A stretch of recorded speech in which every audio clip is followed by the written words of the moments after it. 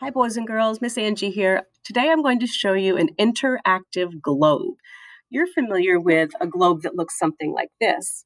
You may have seen it in the classroom or a library or maybe even at your house. And it marks lots of important things that are found across our Earth, right? But it's just a model, and it only gives us the surface information, maybe like the name and the location of a certain city or country around the world. But an interactive globe like Google Earth will give you even more information and allow you to virtually visit that space on our planet. So on your computer or your smart tablet, you can go to google.com/earth/, or perhaps on your tablet, you may need to install the app. No matter what, we want to make sure you click Launch Earth here, if that's an option. And then you just kind of pause for a moment, look at the universe, and allow it to open. If it's the first time you are opening Google Earth, you will just be given a globe to view. It's not my first time. It remembers that the last time I came to Google Earth, I happened to be at the White House. So it remembers that and it comes back there. So let's just get a little tour of Google Earth. Over here on the left, you have several navigation icons. The first one is where you will sign in. If you're not signed in, you might not be able to search. So you want to make sure you sign into Google Earth over here. That's an important step. Then the remaining things in this line, this first one is the search bar, excuse me, or the search field. And you can copy or paste, rather, things into this search field, or you can type right inside. So for example, you can see I already searched for Savannah, Georgia and Charles Ellis Montessori Academy. So I can even go to my recent searches and just click on them. And the globe will start spinning and bring us to Savannah, Georgia. It will also open a little card of information over here on the right that you can look at and even click more information and read a little bit more about Savannah. The other thing that you'll notice is, let me make this a little smaller. Whoops. Yes, you can go and see several different cards and get more information. If you scroll down, there's lots more to learn. So think about that for any spot on the map. But also in this lower right-hand corner, you can see there's a compass rose. You can zoom in and out. There's something called 3D. This is called Street View, and this is called Fly to the Location. And then this globe down here shows us with a little plus sign where we are on the globe. Because see, now in our big space on the screen, we're zoomed into Savannah. But over here, there's a globe that will always tell us where we are.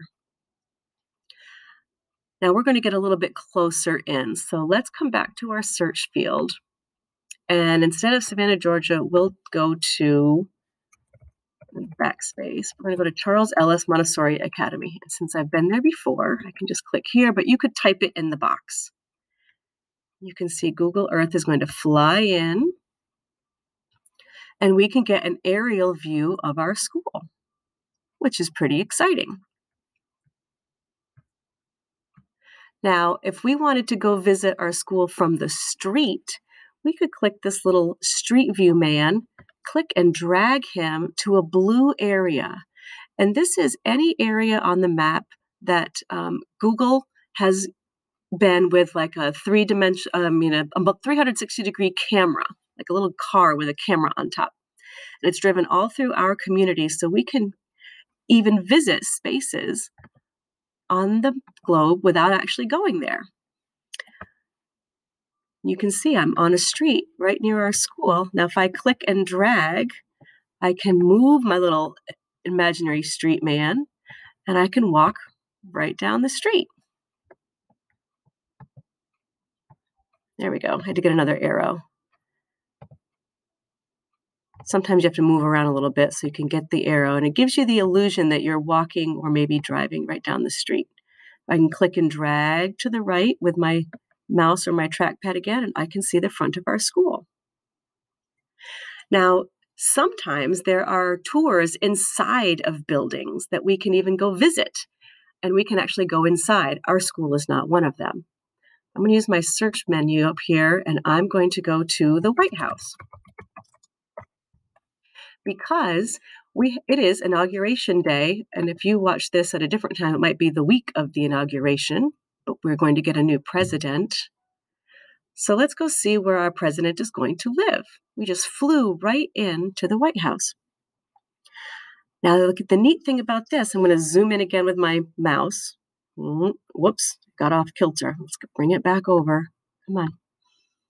I wanted to show you the inside. So if I click my little Street View man and drag, can you see the map that's happening? There's like a little pathway that's all inside the White House. So anywhere I drop my little Street View man, I can then walk inside the White House and take a little tour.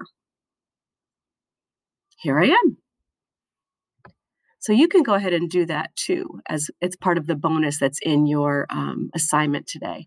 So you can follow the path and you can take a virtual tour of the White House. And there's lots of other buildings around the world that have this available too, as well as lots of national and international landmarks. So speaking of tours, what else can Google Earth do for you? Look over here on the left-hand side. There's this thing called Voyager. If we click on that, we have all sorts of options of places we can go and take virtual tours that are already built into Google Earth, and it's done by the photographers and people at Google in cooperation with other folks. So you can scroll through and visit another place and get lots and lots of interesting information about it.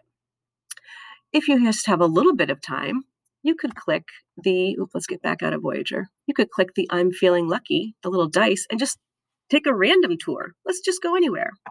Let's do that. We're leaving the White House. We're leaving DC. Where will we go? Oh, goodness, I can't pronounce that. I can't even read that, but it's a very special river and an interesting bridge and a tunnel that seems to go through a mountain. Well, we could click more info and perhaps learn more about that. It's in Greece. We do know that much. Okay, well, this particular one doesn't have much information about it, but it is certainly beautiful to look at. Look at that. Okay, and we can see up here, that's 3 out of 6 pictures. So we can go and visit lots of places in the world just by clicking the I'm feeling lucky and enjoy a view of something that we probably will never get the opportunity to visit. Let's click back and back. What else does this do? This button is to add to projects, which we're not exploring quite yet. You're welcome to click on it if you want and see what it does. This is the type of map that you're looking at. So let's click here. You can decide if you want your globe to be clean without any borders that show, countries or any labels at all. Here is the one I've selected. It's the exploration style that has country borders, labels, places, and roads. I could select everything, or I could customize my own look and feel if I wanted to. Now, if we keep scrolling down in here, I'll get myself out of the way. I have turned on 3D buildings because I like that I can come down to the street and actually see the building. You might like to do that. I have my animated clouds turned off because, quite frankly, I'm not studying clouds right now, and I don't need them to take up extra bandwidth for me. But then down at the bottom, there's this thing called grid lines, and it shows the latitude and longitude, which is super helpful for us as we learn about spaces in our globe. So I'm going to turn those on. So then you can see where exactly these things are on the globe. And I recommend that you turn that on as well. The next button in our tour of Google Earth is a measuring stick. It's got a little ruler. And you can start measuring distances here. I encourage you to play around with that. In case your teacher has ever asked you, how far is it from Savannah to Washington, D.C., for example?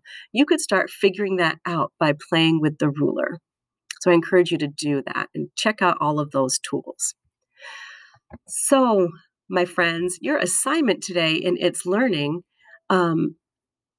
has you looking for specific things on the planet, and you will need to follow the directions given there, because depending on if you are in upper L or lower L, you have a different assignment.